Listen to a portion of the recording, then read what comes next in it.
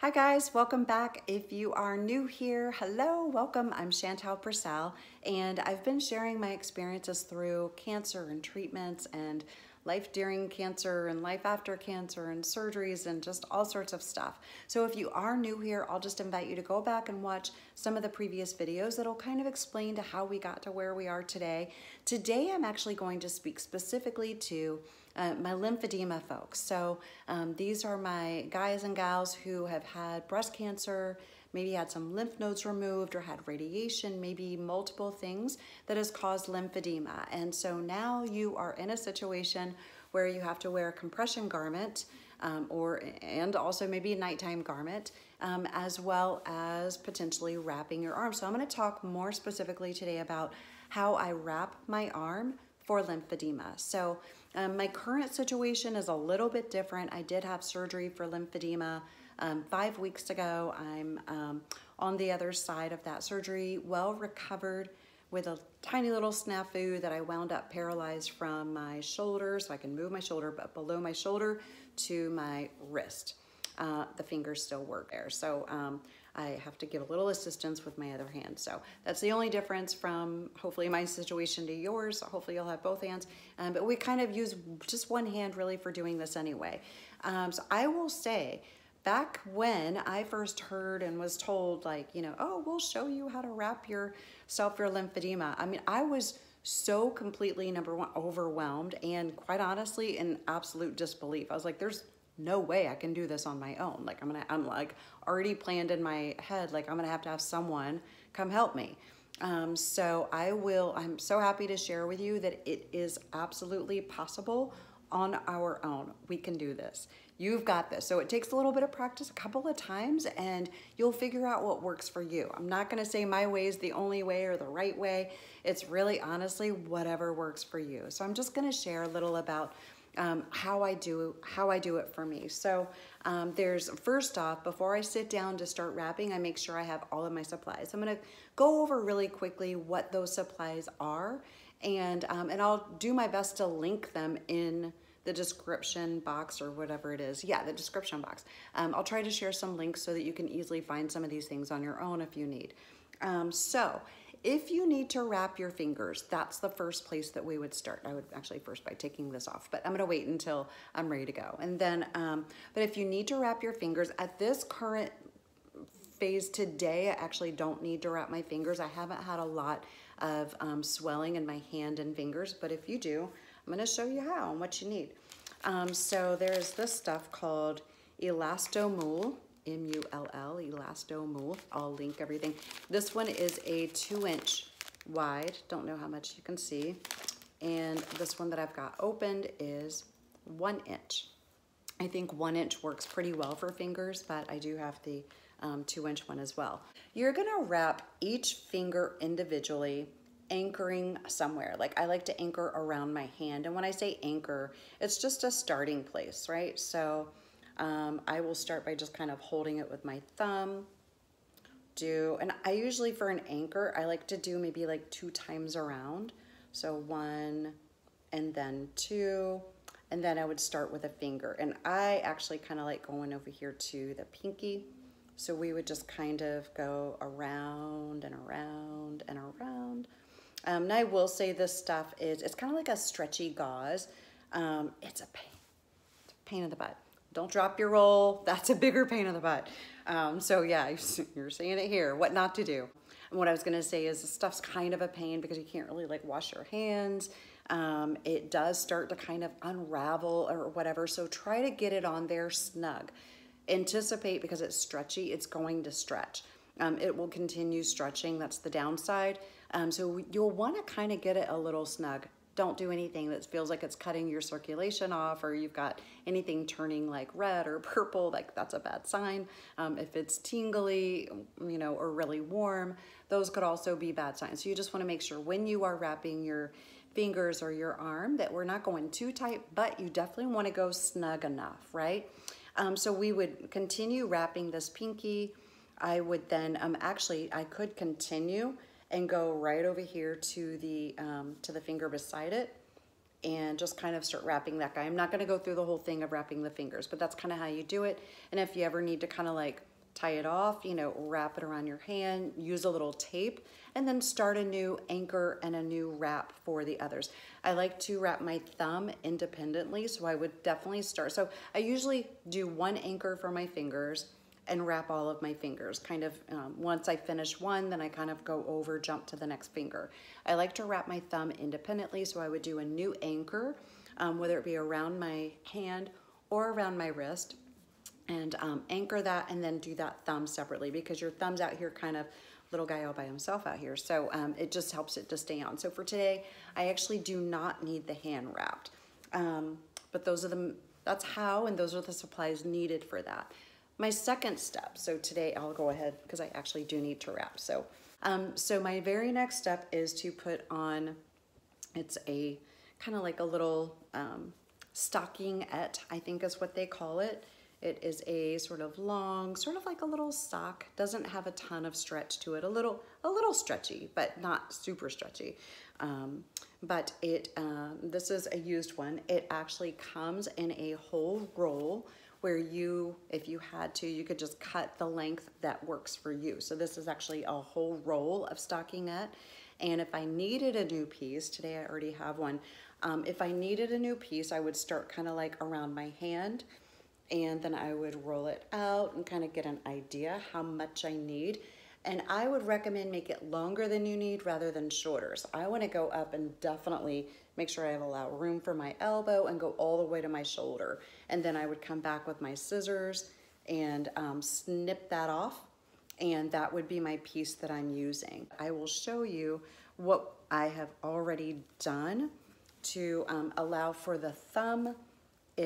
Bear with me guys, I'm so sorry, it's hard to do a little bit with one hand, but you can probably see I've notched out just like a little half circle there, a little ways down. This isn't rocket science, like it doesn't have to be like exacto, so it's not really like, you know, wrong if you do it in the wrong place. So you'll figure it out, and it's not going to be bad if you do it too big, or you'll know if it's too small, if it's too tight. But I like to make sure that there is plenty of room for my thumb to move, and that it's not going to cut into that little web, you know, on the inside of your thumb. I'm going ahead and pull all of this up, and I kind of pull it over my shoulder just to hold it in place while I get the rest of the stuff done. And then I can always roll that down when I'm finished. The next step is you have a couple of choices. There is kind of like this super soft cottony, and it does not always have that hole, but you can cut your little hole if you want to anchor to your thumb. But it's like a roll of super soft cottony stuff. And this is actually what it looks like in the packaging. And again, I will link these things. This is called Artiflex, Artiflex, I believe. I don't have my glasses on. So anyway, Artiflex, and then this is a 3-inch roll, which works really well for the arm. They do have it in comparison. You can kind of see, I think that's like a 5-inch roll or whatever. The bigger one I feel like is kind of a little wide for an arm, but I mean, you know, to each your own. You might decide you want to go up and maybe back a little bit. The 3-inch one works well for me, but again, you know, whatever works best for you. We start with everything rolled up, and I will tell you guys, you get used to rolling all these things up all by yourself, and you can even do it with one hand. You don't even have to cut this. You literally just poke through the cotton. You can poke your thumb through and make like a little thumb hole for it. The other thing I want to go, before I go too much further, is the other option. Instead of the cottony kind of filling roll, there is a foam roll, and I don't have the outer packaging of this particular one, but it is a kind of like a thin foam, not a lot of stretch, but it does have like a little give, so it's soft. And some physical therapists really like and recommend using this for wrapping for lymphedema. So again, it's whatever you, your doctor, your physical therapist, or maybe even your own personal preference, right? This is another option. Today I'm actually going to use the soft cottony stuff. I actually did this yesterday. And while I'm doing this, I'll just kind of be talking while I'm wrapping. One thing I would like to mention, so I'm just gonna like anchor this on my thumb and start wrapping around. And I'm also gonna pull it a little snug, like, you know, want to kind of make, I'm not going to cut circulation off or anything like that. And you might see me move kind of weird, and that's mostly because this arm, you know, it's paralyzed. So mine's a little bit different than your situation, but if it moves wonky, just know yours probably won't. But anyway, so what I was going to mention while I do this, while I drop everything, is that the real difference between wearing like your daytime compression sleeve versus wrapping like this is the daytime, or whatever you want to call it, like whenever you wear it. They usually don't recommend wearing those overnight, is why I call it a daytime compression sleeve. But a compression sleeve works mostly to try to prevent your arm from swelling, you know, swelling more, kind of like to hold it status quo, right? The idea and the point behind wrapping is actually working compression. So if you are swollen, it's going to help to reduce your swelling. So there is definitely a difference between the compression. So, you know, like I have, just because my situation, you know, I actually just finished physical therapy today for my paralyzed arm. So I was kind of working, but it's also my lymphedema arm. So I was kind of working it a little bit. I want to make sure that if there was any swelling caused during those exercises and things that we did today, and literally this is what you wouldn't necessarily have to do, because you could probably, you know, well, anyway, I kind of prop my arm against whatever I need to kind of like hold the roll so it doesn't fall off and start unraveling all by itself. Not like I've ever had that happen. Lots of times. Sometimes I actually get it under here and I'll like hold my arm to my boob. I mean, use whatever you can, you know, whatever you got, whatever you have, whatever works for you. And so we're just gonna keep rolling. But yeah, so, you know, I wore my compression during physical therapy today, but I actually want to actively work to reduce any swelling that might have happened, you know, during that. So that's why I'm actually wrapping, and I've just kind of been doing it at, you know, in the evening kind of thing and overnight. So next thing you need is tape. I actually forgot to mention that on my supply list, but a good little roll of tape. I will link the name of this one in the description box, because there are different ones that I've noticed some work better than others. So that this tape is really good. It's like a, I don't even know, I think it's like a 2-inch roll or whatever. You can easily tear it, there we go. And then I don't actually need it this wide, so it tears really easily in half. So bingo, there, I already have 2 pieces. So just kind of stick it to this guy. So anyway, some tapes work better than others. Paper tape, you guys, just don't even waste your time or money. It's highly frustrating, and for me, my opinion, it doesn't work as well. Okay, so now we've got the stockinette and the cushy layer, or your foam layer, on. Now we're ready to start wrapping. And so these bandages, everyone kind of knows them as like ACE bandages. And now there are different types. So this is a different name of one. I forgot the name of it. But it's not quite as stretchy as an ACE bandage, but I know my physical therapist has, or my lymphedema therapist has definitely wrapped me in normal ACE bandages before. Some have used these that have like a little less stretch, but they all kind of are, you know, to do the same thing. I think the shorter one is about a 2-inch, 3-inch, and 4-inch, I believe. Whatever works for you. And I do personally like the narrower, the more narrow roll for around my hand. So I always start with the narrow roll around my hand. So I think this one's like a 2-inch roll. And then the others can be whatever you like them to be. They don't have to be different from each other. They can both be the same. But you're going to need usually like a good 3 bandages, maybe more, maybe less. I'm kind of like just an average size person. I think I'm around, you know, like 140 pounds, 5'6" or so. Well, I might have fibbed a tiny bit. I'm a couple pounds higher. I'm a couple pounds up from 140, don't judge me. Anyway, so normally I'm around 140. But you know, we come in all shapes and sizes. So however many work for you, that's the right number for you. So anyway, I'm gonna start off by using the 2-inch roll, and I'm gonna start by wrapping my hand. And one thing I like to do is, these are washable, by the way. So I wash these, whatever, Ace bandages, and I also wash the stockingette. I like to put them in like a laundry bag so they don't wrap around like inside my washer, but you know, whatever works for you. But they're completely washable. I do recommend using a free soap, like a Tide free or all free or whatever, like without the softeners. You don't really want fabric softener on these because it'll sort of change the elastin of the bandage. But the other thing, so after you wash them and dry them on like high heat, then you can roll them up, and you can actually roll them really well, even with just one hand, because I have proven a million times I roll these like all the time. And then the other thing I like to do is put tape on them to hold them tight. And so when I go to use them, my tape is already ready. So the only thing that I really need new tape for is like my finger bandages if I'm wrapping my fingers, and my little soft cottony thing, because once I pull it off the cottony thing, it's got cotton all over it. So we're gonna start wrapping. So again, I like to start with an anchor around my wrist.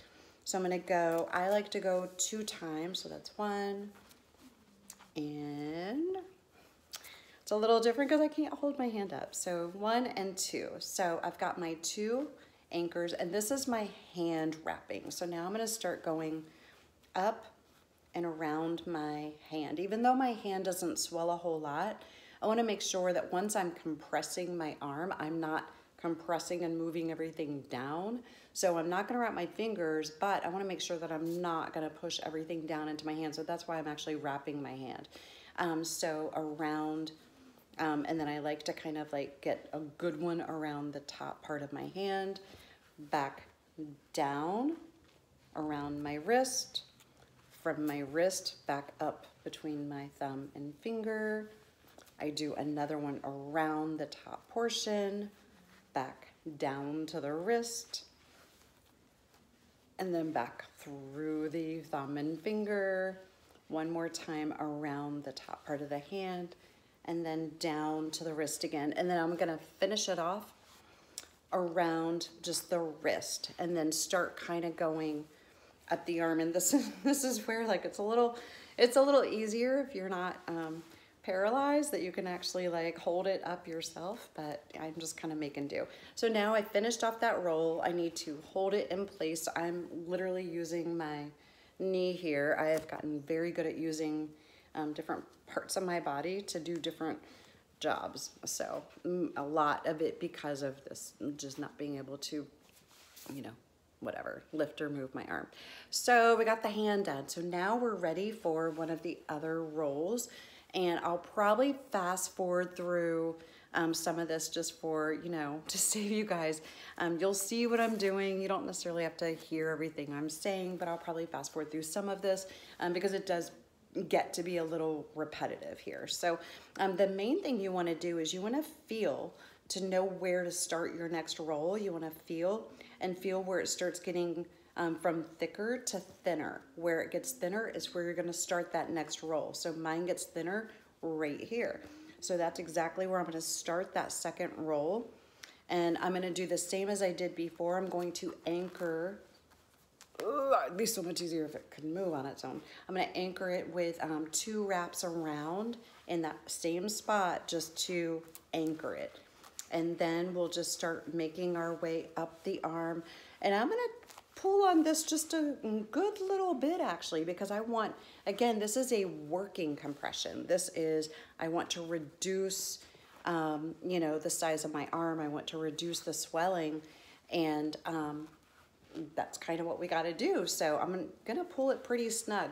Again, not so much that like my circulation cuts off, but you would be surprised how snug you can actually pull these things without it cutting your circulation off. So, you know, if you're ever like a little timid, go for it once. Just go for it and pull it a little more than you think you might should.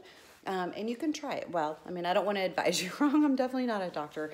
But that's kind of what I did for myself. I'll just say that. That's what I did for myself, because after experiencing, I'm going to have to shift legs here because I can't. After experiencing how I felt when it was wrapped by another person, like, you know, with the nurses or therapists, then I was like, oh, wow, that's definitely more snug than what I would have done or what I have done. So, again, I mean, like, thankfully I'm a little limber here, or nimble, whatever, but, you know, I'm kind of just, I'm sitting on, you know, whatever, cross-legged on my sofa and kind of pulling up my knee where I need it, and, you know, to hold this thing as I go around, you know, and I can do like that to hold it in place to let me get my hand around there. So that's kind of how we do that. So now that roll is finished, I'm gonna use my knee to kind of hold that in place, or if I had like a pillow, I could move it. I mean, again, if you're, I'm assuming you're not paralyzed. So if I wasn't paralyzed, I could actually just move my whole arm and rest it against this pillow for a second, but I can't do that. But you could. So I'm gonna get my tape. I always just stick the tape to, like, I've got like a little sofa table like in front of my sofa, but whatever works for you, like you got a coffee table or something like that. I just like to, you know, as I peel it off and I have it ready, I stick it to the table so it's ready to peel off. So that just, it's thinking, kind of planning ahead, I think, that makes it so much easier and really doable. So I am getting to my last wrap, and here I didn't even stop talking this whole time, and I thought I was going to give you a break and fast forward through some of that, but as it happens, apparently I know how to fill up some time with my talking. I just talk a lot, y'all, but it's all right. So I'm gonna do the same thing I did before, and I'm gonna feel where it goes from like feeling firm to feeling softer. It's kind of like a little thicker to thinner kind of thing. Mine's changing right around here, so that's gonna be where I start this last wrap. And again, I'm gonna start it exactly like I started the others, is with like 2 anchor holds. Oops, 2 anchor holds. It's a little hard sometimes, but I mean, I'll use my leg. But again, I mean, probably wouldn't be as difficult for you because you can kind of like, you know, hold it against a whatever pillow or something like that. So. But it's doable. Look, I'm just sitting here like, whatever, cross-legged on the couch. So we just start going around, and you want to overlap like a good, I actually like to overlap by, you know, maybe move it up about 1/4 of a roll or 1/3 of a roll, like each time. So you're gonna like go over, you know, like overlap each trip around, you know, quite a bit. Sometimes, I mean, you might want to, depending on your swelling, you might want to put a little bend in your elbow as you go around your elbow. I used to do that a little more than I do now, because I've learned for myself that it feels really snug and I feel like I'm very straight armed kind of, but it does have give, and well, right now I can't really, I'm moving that with my other leg. Looks like it's moving on its own, but it's not. But, you know, even if I could move my arm, I've kind of learned that it sort of bends some on its own. Like, even if the bandage is snug around the whole elbow area, it does have give. So you'll still be able to kind of like bend your elbow, and you'll figure out, you know, what works good for you. My main point in sharing this today is, you know, I know how I felt. I felt so completely overwhelmed with the whole idea that I was gonna have to wrap myself, and I was like, oh my, it just sounded and seemed impossible. Even after they did it on me, especially after they did it on me, I was like, oh my God, like, you've got 2 hands and you're doing it on like a third party or second party here. Like, it's me doing it on me with like basically 1 hand kind of thing. Like, I just didn't feel like that was possible. So my whole point of doing this is just sharing with you how I do it, and that it is possible. And I know it feels overwhelming at first, but believe me, like literally with just a couple of times, you'll get it too, and you'll get good at it, and you'll get your own little system. So It just happened to end right here.